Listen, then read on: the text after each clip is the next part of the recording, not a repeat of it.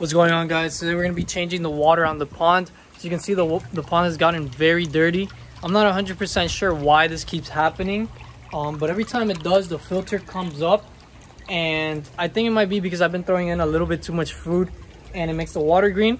It was crystal clear a couple days ago, but it just turns dark like overnight. A few days ago I did see that it was a little bit greener than usual, but not like this. This is pitch black. I can't even see the turtle when it's 3 inches under the surface. So I'm not 100% sure why it happens, but it happens every few weeks it happens.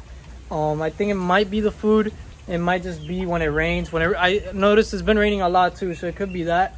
I also threw in a bunch of fish into this, so it could also be that. There's a lot of different possibilities that it could have been. You can see all the fish are eating it, the food over there. So not sure, but I'm gonna have to go get 3 hoses. I already have them around the house. My dad's using one right now, so I can't do it right now.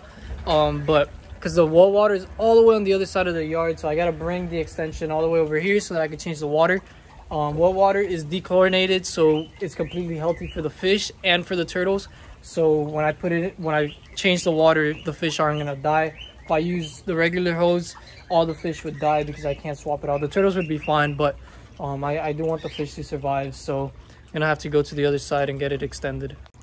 I've also noticed that the filter floats whenever this happens. I don't know if that's what causes it, that the filter comes up and then maybe not enough water goes through, so it doesn't come out. So I'm gonna put a rock or something under after I swap out the water so that the filter doesn't come up anymore. And the weirdest part is that the baby snapping turtle pond does not get dirty at all, and this one has no filter. So, and as you can see, I throw in a lot of food in here as well, so I have no idea why the other one gets green and this one doesn't. It stays crystal clear, and I don't have a filter. And at first I was just doing water changes, but I don't even do them anymore because it doesn't get dirty, it doesn't smell bad or anything, so it's been clean. I don't know why, but that's a good thing, I guess. All right, so I had to go buy some more hoses because we didn't have enough at the house. My dad took the other ones, so let's go back and set this up so that we could change the water. All right, so here's the new hose. Let's plug this bad boy in here so that we could get some fresh dechlorinated water in there for the turtles and the fish. Now we connect this one over here so we could get an extendo hose. All right, now the last hose. Gotta plug this bad boy in as well, and this is the last one.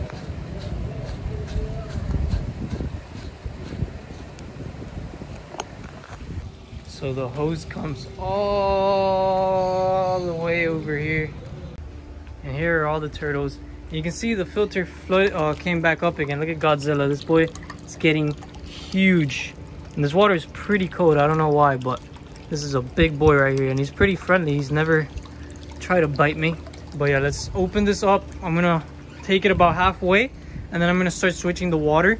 And I want to do it gradually so that all the fish get acclimated to the water and they don't all get shocked and get killed. First thing I want to do is open this up here. Take it out right there. Let's put Godzilla and this guy in the water so that they don't stay up here and then fall when it's deep. And I almost forgot, I want to put this in front of the hole so that no fish or any of the animals get out here. So I gotta find it first. This is gonna prevent any fish from getting out. There's some really pretty fish in here. All of these are feeders, but you can see them all swimming around a little bit. Look at that little white one right there. I think that once this is completely clear, I'm gonna get some of the prettier goldfish and put them inside in the tank that I have. All right, so you can see Godzilla and some of the Indian spotted turtles are sticking their heads out back there. And now I'm just gonna start turning the other hose on because it's already pretty low. Still a good amount left, a couple inches until it's completely like at its minimum, because the hole is right there. But it looks like this was on top of a rock or something. This is completely floating on top of the water. I'm not sure why, but we gotta get that fixed. Alright, I'm gonna have to put a rock or something on top of it because this is starting to float a lot, and there were a lot of leaves in here, so that might just be why the water turned green. You can see there's a lot more over there, and I took out a good amount as well. All right, here we go. I'm washing off the edge, just scrubbing it down a little bit, making sure that it's nice and clean so that all of this will get cleaned off. Like I said, this water is completely safe for these guys, so it's great. And it's already around the same temperature as that, so I don't even have to worry about the acclimation process too much. But yeah, now all we gotta do is wait till it fills up. All right, so the water's already starting to clear up. I'm gonna have to move the hose back here so that it starts throwing out more of the water over here, because you can see where the hose was, it's already crystal clear. But Godzilla's over there, I guess, being watchman, waiting for all the fish to come into the little hole so that he could eat them. But it's already starting to clear up. I'll probably have this open for a couple more minutes and that's it. But look at all the goldfish over there. Now after this, when it's completely clear, I'm gonna do a quick little check to see what is in this pond, because I don't have I don't know exactly what's in here anymore. I have some apple snails. You got obviously the turtles. I know that some turtles are in here. There's 7 Indian spotted turtles. I don't know if there's any more crayfish or any more tilapia in here, because the turtles do eat them, and I haven't seen either of them in a while. But I'll probably come out tonight as well and make sure, because they are nocturnal, so I'll probably be able to see the crayfish and all that. So right now I am acting as a watch guard, because you can see I built like this little dam here, and there is some fish that are getting out. I guess the smaller ones that fit through the mesh, but I'm just catching these guys and just throwing them back in the pond so that they don't die here. So it's not too many of them, but a few have been getting out, and they are a little bit tricky to catch with one hand. But there we go, got another one. So yeah, the water's already coming out decently clear. You can see right here they get stuck at this part, so this is where I catch them. So yeah, I guess these guys got a little bit curious, and you know what happens to a cat when they get curious. Let's throw these all the way in there. It's only a few more. Oh my god, this one's fast here.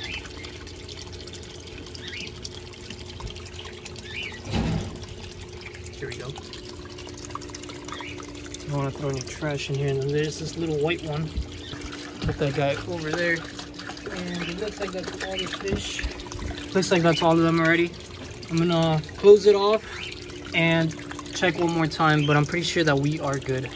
All right, so one more fish escaped while I was getting the little thing to close this, but let's put this in and we'll catch them after so that no more get out. All right, so this water level gets low pretty fast. Look at him trying to get into this little cave. All right, there we go. Toss him back in there. So yeah, this water looks like there's nothing in here. I'm gonna check again. Oh, look at that. There is one in here. It's over there. And one over there. That might actually just be the water, but there's definitely one little fish right here. There we go. So we'll toss them back in there. And if they die inside of the pond, it's not as big a deal, because then the turtles would just eat them. But here's the other one. Oh. Now obviously I'm not grabbing these guys too hard because they're a little bit weak, but alright, I think we are good now. It doesn't look like this anymore. Anywhere in here. Alright. Look at this beautiful little guy right here. Look at him. It's probably a girl actually. Yeah, it's a girl. But she's so pretty. I love this species so much. These are Indian spotted turtles. These guys are endangered in their natural habitat, and they're still too young to reproduce, but hopefully in a few years I'll be able to reproduce some of these guys and help out with some of the conservation. And then we have Godzilla right here, and this guy, he's not endangered or anything. This guy's just a pet that I've had for a long time, and yeah, I love this guy. He's super cool. I got him when he was just a little hatchling. He was like this big, and he's grown so much since, as you can see. So I have a new theory as to why this keeps getting lifted up, and I think that it's because of this right here. These guys keep getting under it. So I'm guessing that they go scavenging and they start digging, and then it just lifts it up. up and little by little, and then when it reaches the surface, it gets full of air and then it just floats there. So I'm pretty sure that it's the turtles that are making this happen. And there we go. Look how clear the water is starting to look now, and it's gonna get even more clear now with the filter. But look at all the goldfish down there. You can just see a whole cloud. Oh, and look at the snail sticking out completely. So I'm gonna go get some underwater footage later on. But the water, when it was really green, it doesn't really bother the turtles too much. The turtles like the dark, murky water like that. They don't like it super clear either. But obviously that was like completely dirty. I didn't want it that dirty. A little bit is all right, but I'd rather keep it clean for them, and not like super clean because it's actually bad for their skin to an extent, you know. So as you can see, this guy has some healthy skin. He looks very good. And before, when I had him indoors in a tank, he actually had some blisters down here, and I think that's just because the water was a little bit too clean. But the murky water actually is very beneficial for them. And even if I had mud, I couldn't put mud in here because it would just be basically a black pond at that point. So I didn't put mud, I just put rocks. But those rocks still get all the algae, and they could scavenge through it and just swim around in it, and it's beneficial to them. It got a little bit too green, and that's the only reason why I changed it. Usually when it's like a little bit green, it's all right, and I just leave it like that. But anyways, I'm gonna turn this off now and let them be for a little bit. Then I'll go get the case and we'll go underwater. All right, so it's already nighttime, as you can see, and I want to sneak up on the people over here and see what's going on. Looks like a bunch of the turtles are out. All the goldfish are swimming around. The snails are all going around. And I don't know if you guys can see that big old snail right there. I got that guy when he was super small. He was probably the size of a quarter, and he's getting huge. Eventually he'll end up like that big one over there. But yeah, I just wanted to see if there was much more activity at night. I have some crayfish in here which are nocturnal, and I have my new pet there that I promised I was going to tell you guys about in my last video. So I'm not sure. I'm gonna see. I got some videos of him now, and I'm gonna pull him out real quick so that I can show you. Not out of the water, I'll just pull him out of that rock, and I'll show you a little bit of him. But as you can see, there's still a ton of goldfish, and I don't know if you could tell, but the water is super clear right now. Let me see if I could slow this down a bit. I'm holding a flashlight, so it's a little bit tough. But there we go. Look at that water. It's crystal clear. I could see everything perfectly. It's like if you cover this, it's like if there's no water at all. It looks beautiful. And I'm kind of stupid. The whole water change was pointless. What ended up happening, I didn't really record it after, but after the water change, in 2 days the water got exactly the same, and I just pulled out the filter, washed it, and put it back in. The next day it was like this, crystal clear. So all I had to do was change the filter, or not change it, just clean it, and it so you can see it worked perfectly. So for next time, I know that's all I gotta do. I don't have to do a whole water change. But whatever, it's done. These guys got some fresh water, so that's always good, you know. The last time I had changed it before was probably like a month before, and look how pretty the water looks there. I like how it reflects there. But yeah, it was like a month since the last water change. That's all right. I like to do it maybe every month or so that these guys could get some clean water. And look at Godzilla just jumping out right there. So let's see. I don't think this guy's aggressive. Never been bit by him. I don't know if he has teeth. I don't really know too much about him, if I'm being perfectly honest. But there he is coming out there. These guys are very fast, but look at that. It's like a snake. And he has gotten huge since I put him in here, actually. I don't know if he's been eating the goldfish or maybe the pellets. He might have ate one of the crayfish that were in here.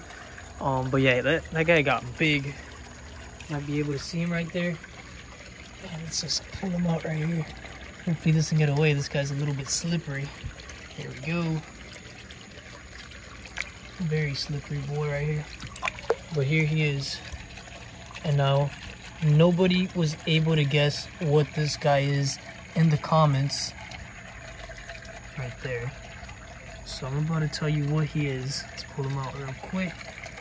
And look, this is what I want to show you right here. Back here, you can see he has two more little legs. You see he just popped them out right there. Alright, there they are. You can kind of see when he's swimming away. It's so hard to record this guy, especially that he's nocturnal. So he's only out at night. And there they are. Here are his little legs right there. So yeah, a lot of people were guessing that he's an eel, but he is actually not. He's an Amphiuma. He's a type of salamander. Alright, so that is a three-toed Amphiuma, and those guys could get up to 4 feet in length, so they get very big. They are salamanders like I mentioned, so they are amphibians, but they're mostly aquatic. They like to spend most of their time in the water, and they rarely ever get out of the water, so they don't really bask or anything like that like the turtles. They just chill underwater most of the time, and sometimes if it rains, they'll move from one like body of water to another, but obviously we don't want him getting out of the pond because then he's not going to be with us anymore. But yeah, so those guys, they got 4 little legs. You saw the 2 back ones, and then he has 2 like in the front, like right under his neck. So yeah, they got 4 legs, 3 toes. Obviously this is the 3-toed Amphiuma, and I'm not sure if those guys are invasive here. I'm pretty sure they are. Like, I was doing some research about them. They are from like the eastern US, but mostly in like Louisiana, North Carolina, South Carolina, and all that. So I'm obviously like, I'm in the south point of Florida, and I searched up the FWC website, said that they were introduced in like 2008 or something. So I am guessing that they are invasive here in South Florida. There's a lot of like, I've been looking for as much information as I can online, but I haven't really found too much. They're kind of mysterious animals, but yeah, they are the longest salamander in North America. And yeah, they're pretty dope. They're carnivorous. They'll eat like fish and worms and small animals that they can fit in their mouth and eat. And yeah, he's gonna be pretty cool. Not sure if you guys are gonna be seeing much of him because he is nocturnal and he likes to hide under the rocks. He doesn't have good vision, and I don't want to be taking him out during the day too much because I don't know if that bothers him or not. I'm sure the light does bother him a little bit. So I'm not going to be recording him too much because obviously to record you need light. If not, it's just going to be a dark video. So probably not going to see too much of him, but I definitely wanted to introduce you guys to him. So if you guys want to pick some names, let them know in the comment section. And I'm not sure on the gender for it either, but yeah, that's pretty much it. So I hope you guys did enjoy today's video. If you did, make sure you leave a like. If you didn't, leave a dislike. Leave some comments in the comment section. Subscribe, turn on post notifications, and have a great day.